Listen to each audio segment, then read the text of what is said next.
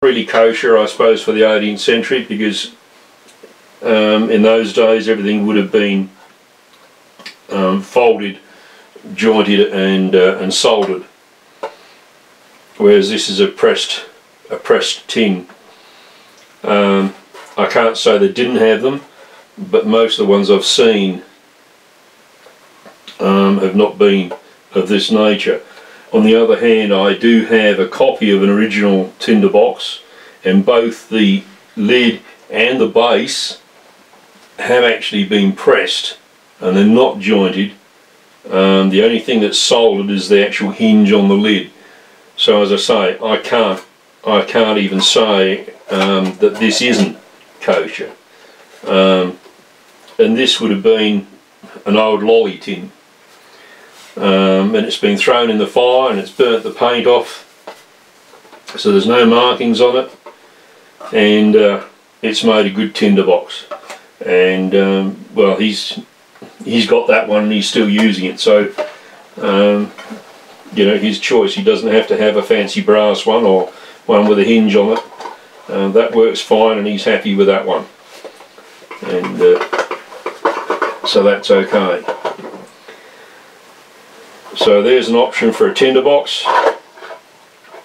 Basically any tin that has a reasonable seal on it will do.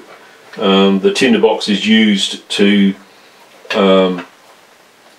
smother out smouldering tinder after you've made it in the fire. You would get a pointed stick and you would get some plant tinder material, and which could be punk wood or anything like that, and you char it in the fire, and then you put it into a tinderbox and you put the lid on, and then that will catch a spark anytime you want to make fire. And that's what the tinderbox is used for, and you actually strike the spark into the tinderbox to make your fire. Okay, we've got the hardware, we've got the tin, we got the leather. Bags. Don't ask me where I got this material from. It's actually silk, but it's not a polished silk, so it doesn't shine, but it is pure silk. And I sewed it into a food bag, and I'm carrying some dried oats in there. That's one of my food bags.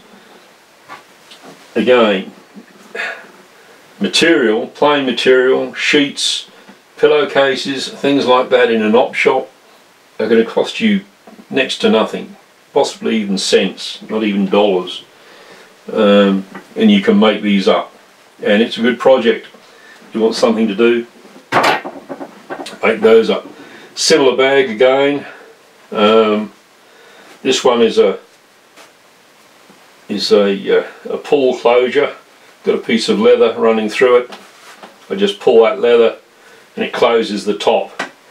I wouldn't carry loose dry food in here, like oats or anything. I might carry dried apple or dried pumpkin or something like that in it, or I could use it as an equipment bag.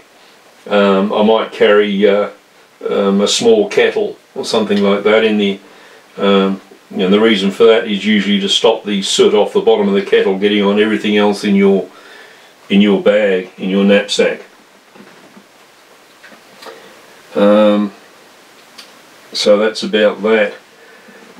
Clothes wise, you can find work shirts that are not buttoned all the way. They're only buttoned so far at the neck. And if you take the pockets off, they will pass. They're a passable shirt, especially if you get one that's oversized. If you get one that's even more oversized, it will probably pass as a frock to wear over the shirt. So that's something else you could look for in the op shops. If you don't know how to make breeches, you have the option of using a breech clout, which again is just a strip of material, and it can be as fancy or as plain as you like. within reason. Stay to what was available, what was used in the 18th century. But white men, white Indians and Indians used breechcloths, okay, or breechclouts. So that's an easy option.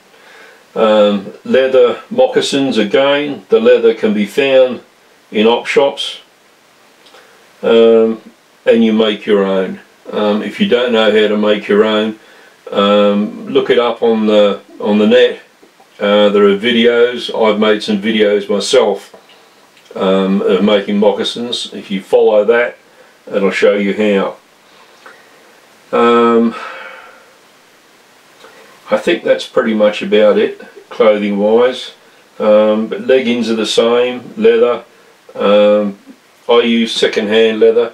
I didn't bother to go out and shoot an animal specifically for getting the hide off it and tanning it and turning it into leggings. The leather was already there in an op shop, so I simply bought it, and again I think it was an old coat, and I made myself some leggings. I just spotted another axe down here. Now I've seen these, this same design. I've seen them called broad hatchets. What they were called in the 18th century, I don't know. I've seen one of these listed as 17th century, and I've seen another one listed as 18th and into the 19th century as well, with the same design. Again, got this second hand. It's in great shape. It's got a, as you can see, a hammer pole on the back, and yeah, it's a good little hatchet. It's not terribly heavy. It's probably heavier than the tomahawk that I carry, but again, it's a good option. You know, if you want something, why go and spend $60 on a tomahawk if you don't have the money, and then say, well, I can't go out bush because I haven't got a tomahawk. Go and find yourself something. My son's got one. It was a nice little axe head that I found in a second-hand shop. I picked it up for only a few dollars. I put a handle on it, and he thinks it's great. And I was looking at axe heads yesterday. I realised that in fact it too was an 18th century design. If it is 18th century, I can't say. It certainly looks as though it's hand forged, the same as this one, and so it quite likely is. But like I say, there are other options. You don't have to say, I can't afford to do this. Okay? You can. You do the best you can with what you got. And this is entirely possible to be able to find one of these in a second-hand shop. You don't have to do it all in one weekend. You don't have to go shopping and have to find everything. People say, oh, my gear is great, you know, they look at the stuff I've got and they say, oh, it's terrific. But that took years for me to put together. I got what I could get at the time, and later on, if it wasn't what I wanted, I improved on it. I tried different packs until I found one that suited me.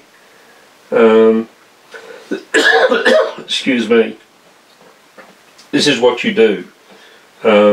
It takes time, and you need to take the time. You don't need to rush in and buy things and spend money that is just simply wasted, because either A, it's the wrong thing for you, B, it's not authentic to your period anyway, but you saw it in a magazine or you saw it on a video somewhere and you took their word for it without doing your own research. You go out and you spend a heap of money on it, and then you find that it's not right. You can't take it back, okay? You're stuck with it. So take your time, do the research, think about the things that you want. When it comes to tools, think about the job that they're going to do, the job that they need to do. And it doesn't matter whether you're talking about 18th century living history, or whether you're talking about modern bushcraft. I don't believe in these so-called bushcraft knives. I dislike the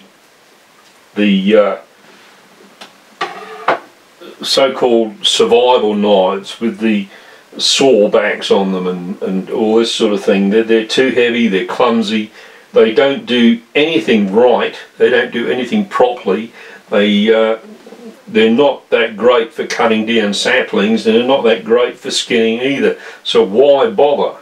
Why waste the money? Get the right tool for the right job. You want to cut saplings down for making camps and traps, then get yourself a hatchet. You want a knife that you can use for survival purposes, for self-defense, for skinning and butchering and dispatching game, then get yourself a good butcher knife. Okay, and a good butcher knife does not have to cost a fortune. It can cost as little as $4 in a second-hand shop. Okay, so there it is. I don't think I have anything else to say. I think with that selection of items there, you can look at that and say, well, I can use this same idea on the other things that I need, whether it be a canteen or any other piece of gear. I can find something that will work for now until I can find the thing that I really want. And some of the things that I really want can be had. They can be found very cheaply in a second-hand shop. It doesn't have to be custom made by somebody and cost a small fortune. Okay, in the end, you'll probably find that you'll end up with a better kit than anybody else who's spent a fortune on putting their stuff together. Okay, your fishing line that's made with hand forged hooks and a linen line will catch fish just as well as somebody who's got a $1,000 fishing rod and the gear to go with it.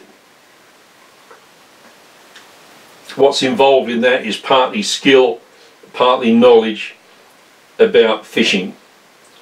Okay, it's not necessarily about the equipment. If you want the proof of this, you only have to go back in time and ask yourself, how did Stone Age man survive with stone tools? How did he catch fish? How did he hunt?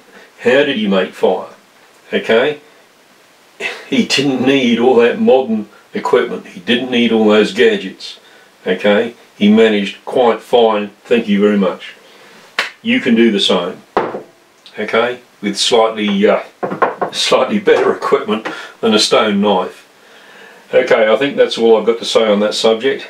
So if you want to get into something like that, whether it be bushcraft, whether it be 18th century living history, think about what those tools are going to be used for. Think about what you want those tools to do, and then go out and find what you want.